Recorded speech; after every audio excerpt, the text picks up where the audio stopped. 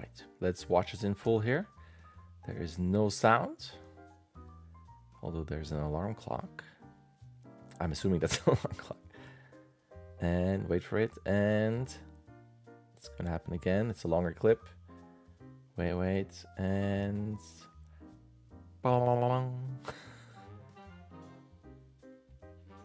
and wait for it, and then down, and that's that.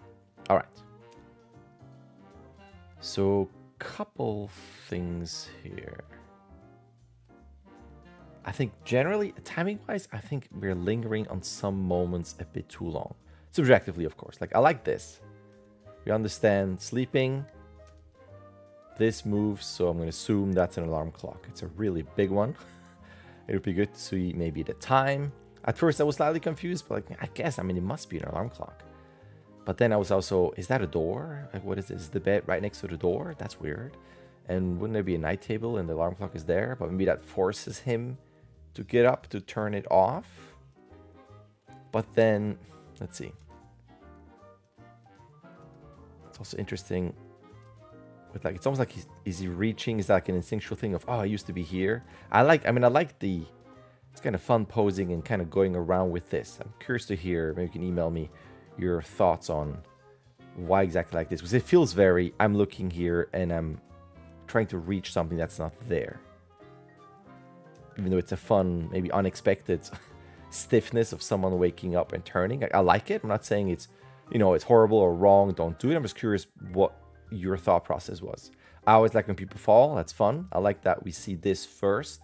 So we know that he got closer. I love that all of this is moving. And then I'm slightly confused at this. This feels more like, he's seeing something. I'm assuming that's maybe a stretching or the pain of, you know, hitting the head on the table. But we're staying in this for quite some time. Especially this there is really long.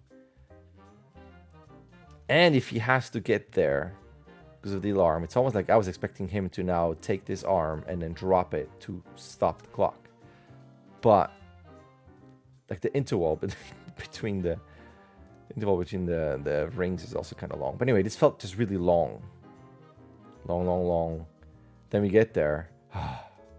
And then I was like, okay, he didn't do it now, but now I'm expecting that hand to arc down and stop it. But then he just looks at it. And then you feel like, okay, well, maybe he's going to use this arm because the head hurts. But then it's not extending. Like, he could touch it. But then he's, okay, weird. Maybe he's pulling over because we're waiting for something. He's almost looking at me here, though. Maybe he's so mad that he wants to smack the clock. But then he doesn't. I'm very confused. But then he rings again. He doesn't do anything about it. And then somewhat collapses backwards. So I'm slightly confused. I think in terms of what you have there and breakdowns and the animation, I think there's already a lot of fun. I think my concern is mainly this section through here in terms of how long it takes. Like that long stare, I'm not quite sure why. It feels like it kind of sucks out the pacing. I think we could speed things up a bit. And then I'm slightly confused about the choices. Again, I like how you have that with the drag and the roll on the chair. And I like that little adjustment indicating that there's some armrests there. Like all that is fun. Like I'm not really concerned about like the animation.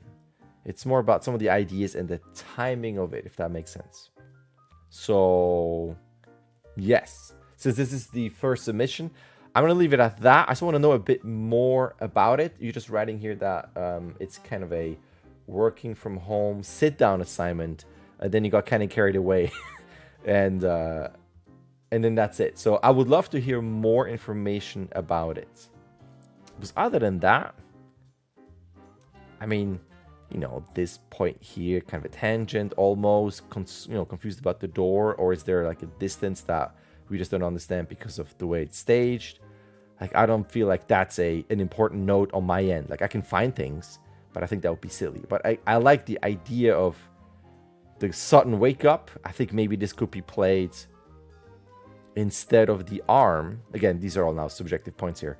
Instead of the arm, maybe the arm is a bit lower, but then the head shoots up a bit higher, more towards us, so we can see the face a bit more. for some freak out, because again, that doesn't look like he's freaking out. This feels more like, okay, I got to turn this off. Oh wait, but where is it? It's not there. So that's where my mind was first going. So maybe it would be fun to see the face a bit more. Or maybe he's then super tired and then stretches. Oh, I'm waking up, and then the stretch he forgot, or he didn't realize that he's so close to the corner, and the arm up and stretch makes him fall down. That could be an idea. But again, I love all of this, love all of that. And it's kind of fun to come up like, but then it's almost like, wouldn't he then use that anger to then, it's almost like he wants to maybe scream of, this hurt, and then this interrupts that moment of relief, and then he's, with that anger, bam, then he smacks it down. Because what you could do is could also fall apart, just pieces here, and that's why he goes, finally. And then there's this little, just a little bit more. So it's not as annoying, but he didn't quite kill it, and that's why he goes over to do something. But then again, then it will continue again in a small piece, but then he still wouldn't do anything and do that. But at least it wouldn't be the original loud noise, if that makes sense, right? So if he's here angry, it interrupts him, he smashes it to pieces, and now it's just an annoying thing. It's not loud that it would wake him up, if he'd be sleeping, just kind of like a bzzz, bzzz, and that's why he just goes, that's annoying. All right, I'm awake, but it's just kind of annoying. And then it just kind of goes bzzz, bzzz, and falls down. So it's more of an annoyance of, what a morning, versus the same loud noise that he's just not stopping. That is my somewhat quote-unquote concern there. I'm slightly confused, but I'm going to leave it at that instead of rambling. Let me know. Email me. I would love to discuss your thoughts and your ideas. I don't want to steer you in directions that you don't want to go to. So let's discuss. All right? Thanks. All right. There's an email. You can sign up. You can start whenever you want. You can submit whenever you want. You get 16 submissions. Either way, a like and subscribe would be awesome. All right? Thank you.